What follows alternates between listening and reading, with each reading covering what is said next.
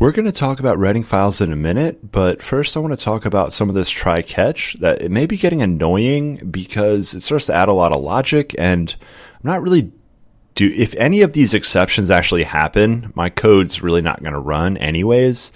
Like, for example, if I can't open this file, if file 2 is not created properly or opened properly, like I can't read from it, so none of the other code makes sense to run.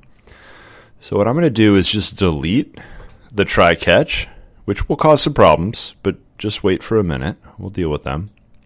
Or actually, we won't deal with them, and that'll be even more fun. Okay, so I just deleted the try-catch, and of course we get that warning, unreported exception. So what we did before was use a try-catch, either surround the statement or surround the block with the try-catch. Those are reasonable to do. What I didn't do is add throws clause. So I'm going to try this option right here. What this means is that if this exception occurs, I'm not going to do anything about it. I'm just going to let this program just stop running. And that's exactly what we're choosing right here. And now I clicked on it, and look, nothing happened. Something did happen, but nothing happened here. So if this line 45 causes an exception, line 46 does not get executed. What happens is it's almost like a return occurred, and it's going to stop the execution.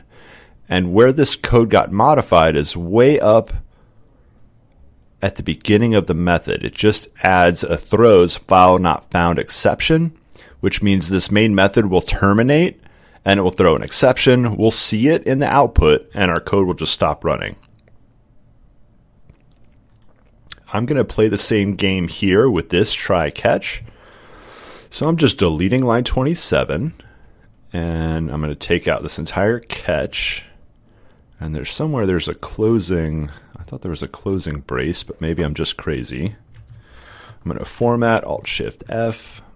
All right, but now we have an unreported exception because I just deleted the try-catch.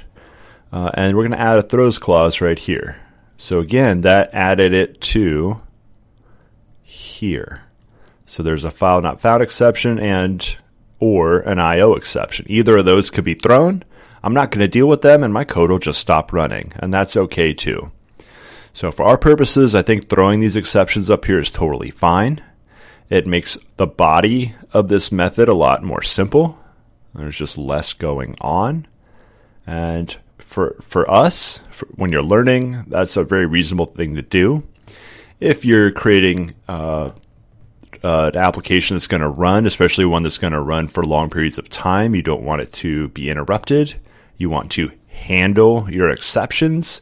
Then this may not be the best way to deal with them. Certainly not in the public static void main. Maybe if this method is calling other methods, they may throw the exception. It'll come back to this method, and I could deal with it in this method.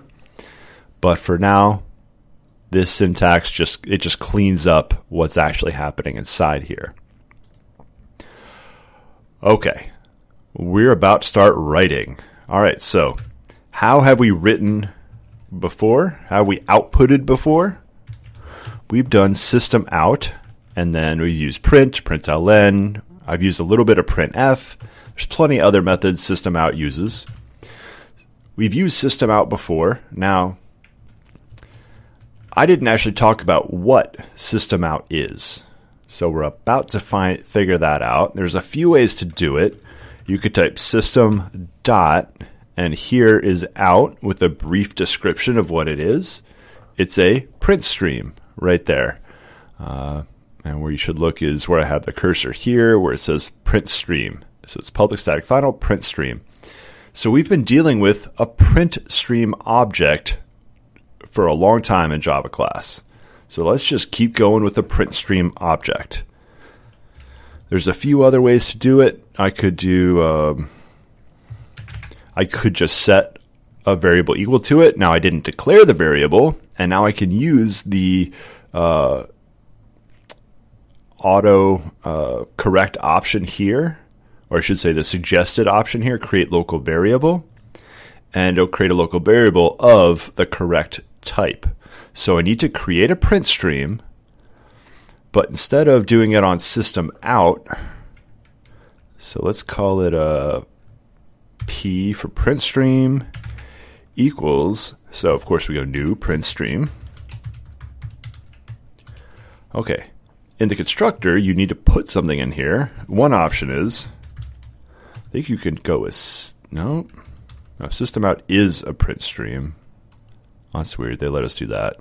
Alright, that's not what I want though. I want to build a PrintStream. Now here you can see all the constructors. I know that font's a little bit small, so just reading down here, I don't want to move the mouse because I think it'll disappear off the screen, but if you look close to the bottom of this list, the third from the bottom, it says you can put a file in.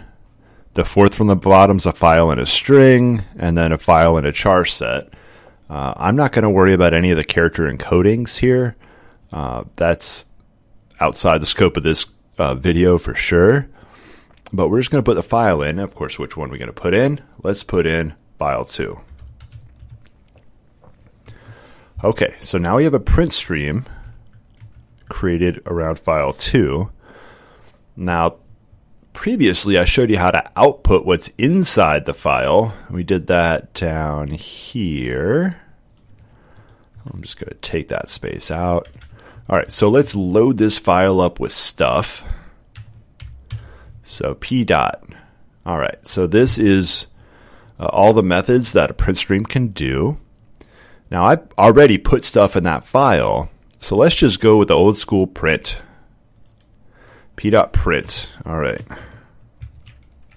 we'll put some cool stuff. So I just printed some cool stuff. Now we got to be careful. Look at that. We're about to open the file a second time. That's not good. We need to not have the file open if we're going to open it again. So p dot, look at that. We can do p dot close. All right, so that should close this closes the PrintStream, so then the scanner can now access the file. I'm a little nervous if we take out the close, what'll happen. We'll do that in a minute and have some fun and see what happens. And I really want to go back to has next line because that output for us is more useful.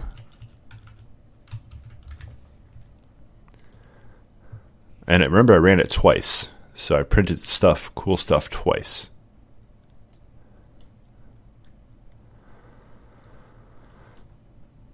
All right, look at that. All that content that I spent time writing in there is gone. Now, I didn't close the tacosargood.txt, so let's copy this, and then I'm going to close it. And I'm going to open that tacos are good. And look at that. All that content is gone. You could, of course, paste it back in, but it's gone.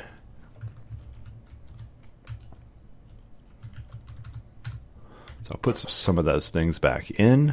And let's go ahead, just label maybe line 0, line 1, 2, 3, 4, 5, 6, 7.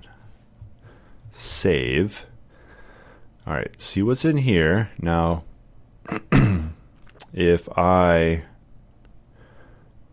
going to comment out all this print stuff, so we're not going to actually, this is modifying the file.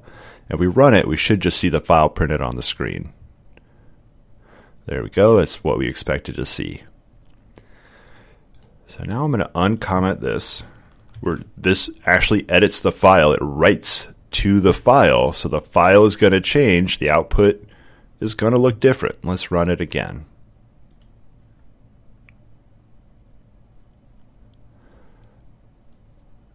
There we go. I printed some cool stuff, and that's all that's in the file now. All the other items are gone. All those beautiful line numbers, they're all gone. And maybe that's not what you want. Maybe you don't want to overwrite everything in the file, which is exactly what happened here. So I'm going to save this again. And what we're going to do in the next video is appending instead of overwriting.